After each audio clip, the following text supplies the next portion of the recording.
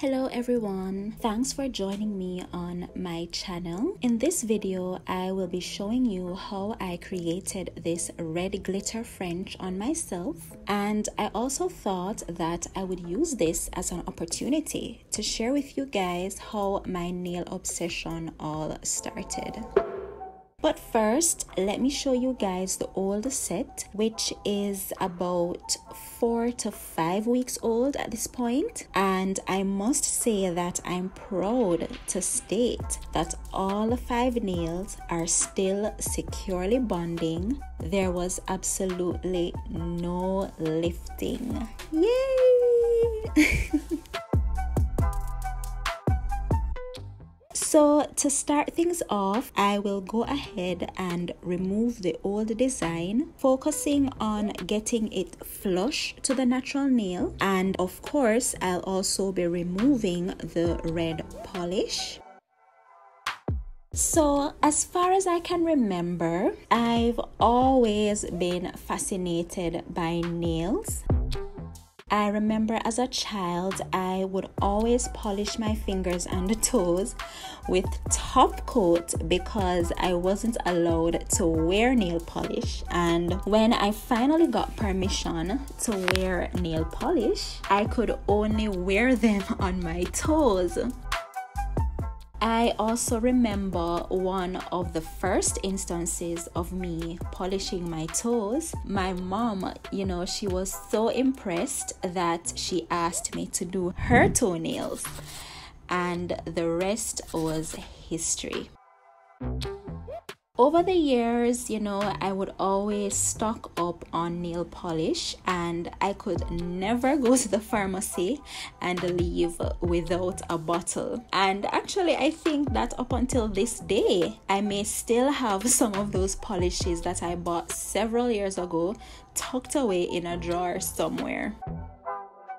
Anyways, so as fate would have it, my mother was gifted a foot spa, and I was the only one in the household who was ready and willing to use it. So I was basically giving my mom pedicures without even having a clue as to what I was doing.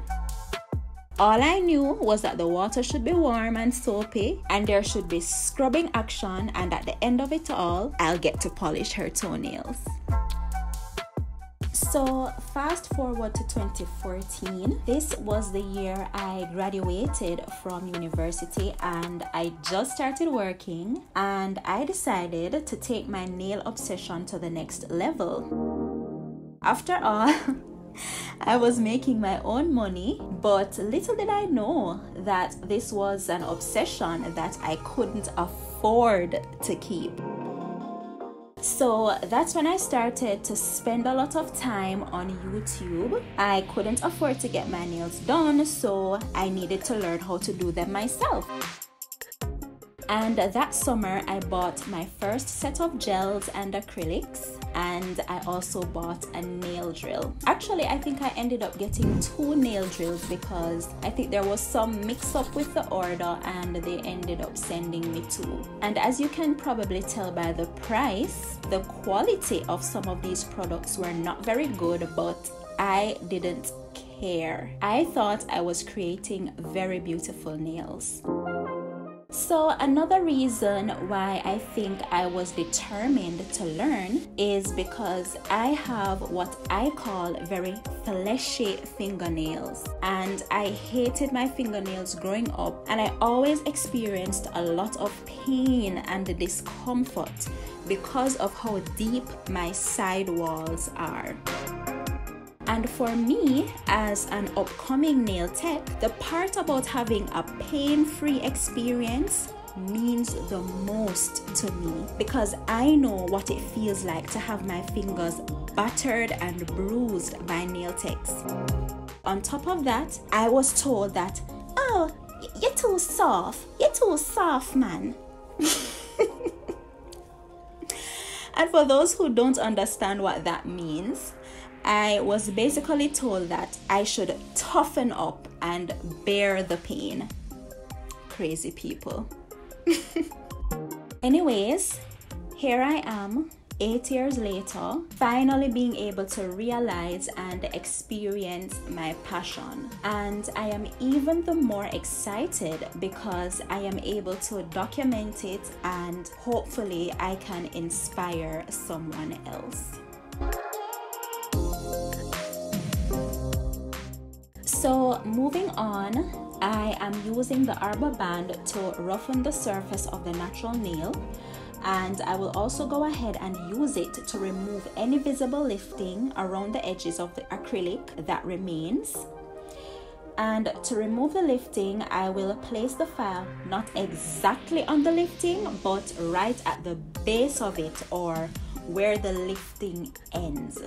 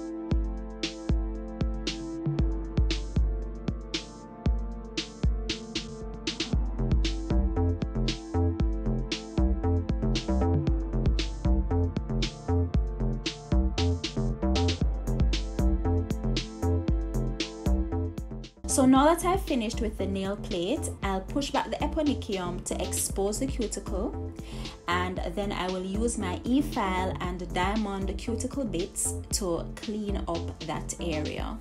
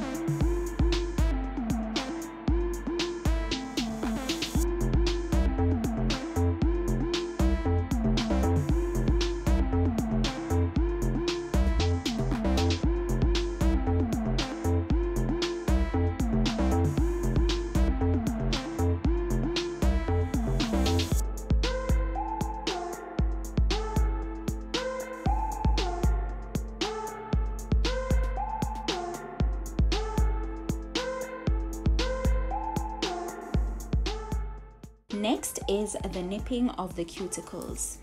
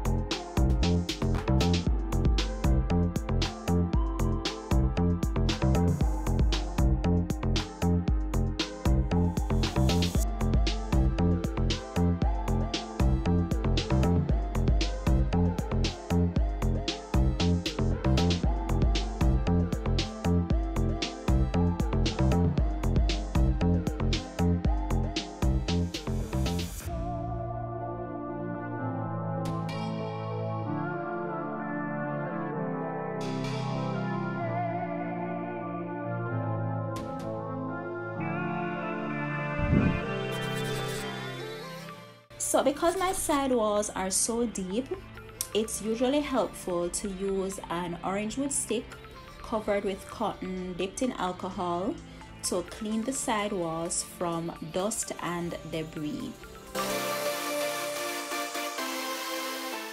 So guys, I just wanted to point out that if I was doing a regular refill, I wouldn't thin the nail down as much, but because I was doing a French, I needed room to create my smile line.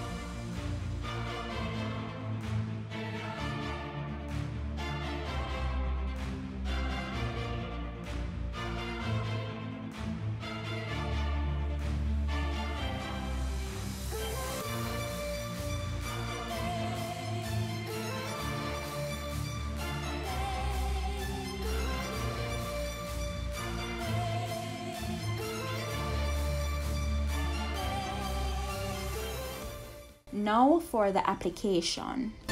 So I know it's not the best, but we're gonna just have to trust the process.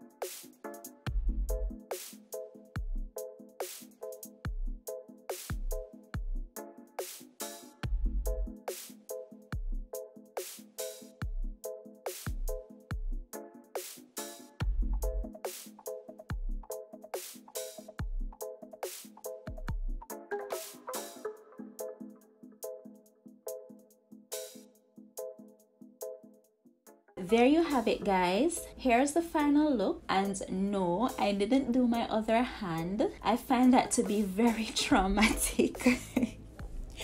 I'm kidding, but I don't have the patience, so if I can't find someone to do them for me, then I'll just remove them and throw on some gel polish.